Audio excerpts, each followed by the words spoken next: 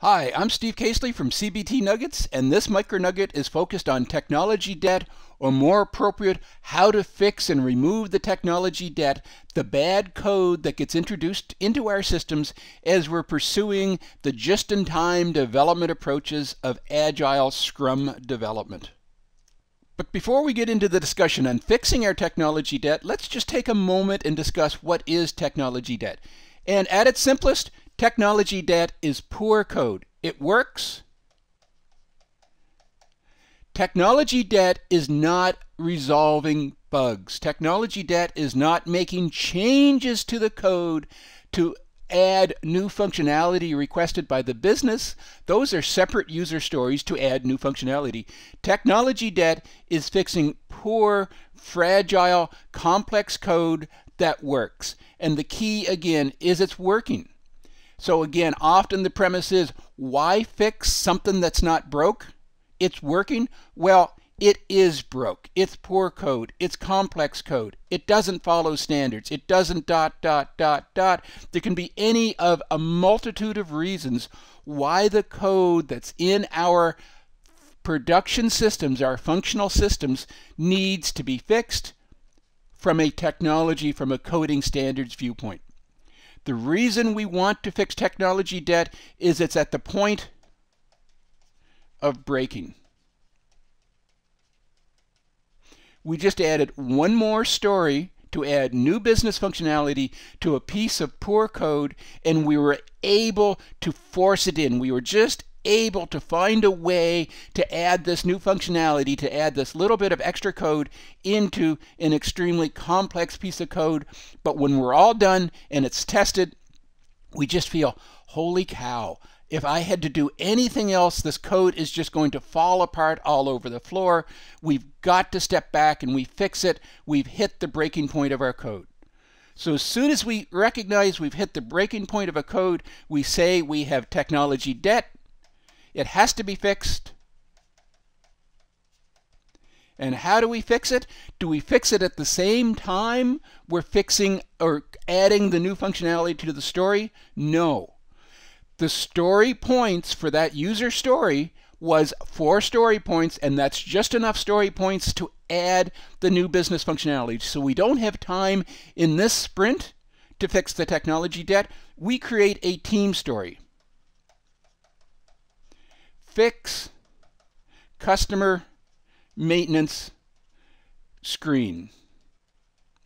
This is a team story. This is a team story for technology debt. The team is going to pick up an index card. The team is going to write the issue, why the technology debt exists, on a story card. We're going to call the story card Fix the Customer Maintenance Screen, and we're going to post it on the product backlog. The team has the ability to post stories on the backlog. The team has the ability to influence the product owner to select the stories for consideration for the next sprint. But fixing technology debt is the same as adding business functionality. It's a story, but it has to be done because it's at the point of breaking. So our story has been posted. The product owner agrees that this is a key piece of code that needs to be fixed, moves that story into the sprint backlog for the next sprint. So now it's the team members' time to fix, to address, to work on the story for fixing the technology debt. How do we do that? Well, straightforward. We make the changes to fix the technology debt. The concern with fixing technology debt, the concern with taking this very fragile code and improving it is, what if I break it? What if I do more than, how do I fix it? Well, using Scrum principles, the adage for resolving technology debt, again, is pretty straightforward. The first thing we do is validate it that it works today. Hopefully you have automated testing in place. Hopefully you have an automated build server in place, and therefore step number 1 is automatic. The module for the customer maintenance screen is part of our automated build today. The automated build works. It's a green light. So therefore, I have validated that it works today. If you don't have all of these automated processes in place, our first step for fixing technology debt is to develop the test cases to prove, to validate it works. We want to know what the current state is. We want to know what it takes to validate the current state. And then we fix the code with confidence. And the key is we fix the bad smells, we fix the issues, we resolve the technology debt, and we resolve only the technology debt. We want to make sure that the code functions 100% the same when we're done as it did before. All we're doing is removing the fragileness of the code itself. We fix the code with confidence, and then we revalidate that it still works. And again, hopefully you have the automated build and the automated testing processes in place, in which case revalidating it still works is you check it into your configuration repository, the automated build works, and you still have a green light. If you don't, then you dust off the test cases you just produced, you rerun them, and again, you revalidate it that the code still works.